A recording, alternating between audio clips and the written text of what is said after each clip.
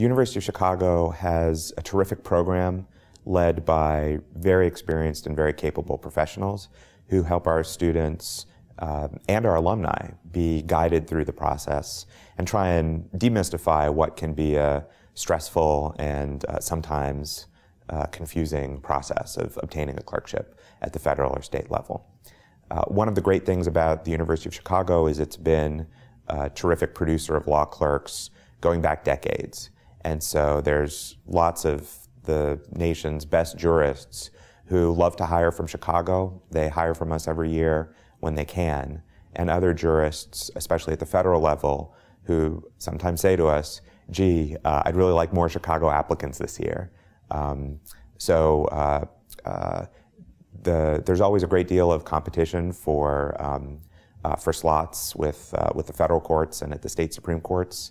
And Chicago students have an incredible track record of doing really well in the process of getting hired, but then also doing exceptionally great work for those judges, so that the judges come back to us and say, I'd like one more just like her, or can you find another so-and-so, because they just were one of the best clerks I've ever had.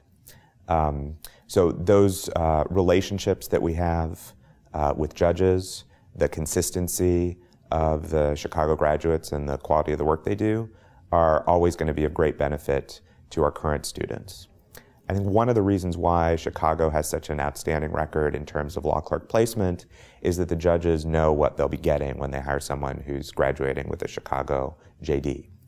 They know that that student will have taken a lot of real law classes, not classes that are abstract, that have nothing to do with the law as it actually emerges in the state and federal courts, but rather black letter classes, classes that are about precisely the same sorts of issues that are likely to arise in these district courts and in the courts of appeals.